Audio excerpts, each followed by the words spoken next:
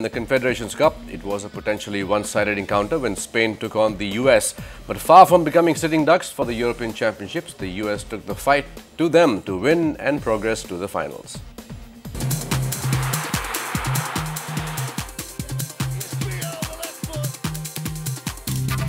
The European champions at full strength up against their American rivals in a semi-final battle for the Confederations Cup. But the Free State Stadium in Bloemfontein was in for a surprise when the USA took a shock lead in the 26th minute. Jose Altidore putting the Americans up ahead. Down by a goal, the Spaniards pushed forward for an equaliser with the lethal Fernando Torres spearheading the attack. The Liverpool striker came close to scoring a few minutes before the break.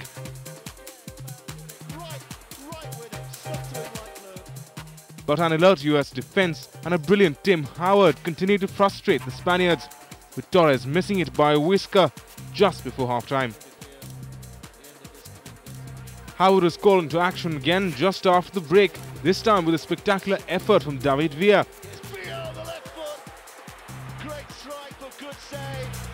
A number of misses and close shaves the Americans struck for the second time in the game, courtesy a defensive howler by Sergio Ramos.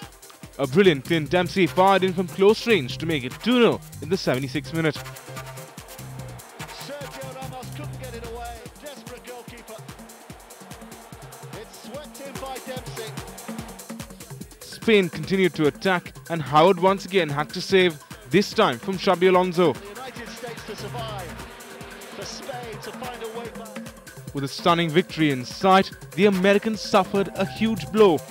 Coach Bob Bradley's son Michael Bradley's heavy tackle on Alonso was given a red card in the 86th minute. Red card for Michael Bradley.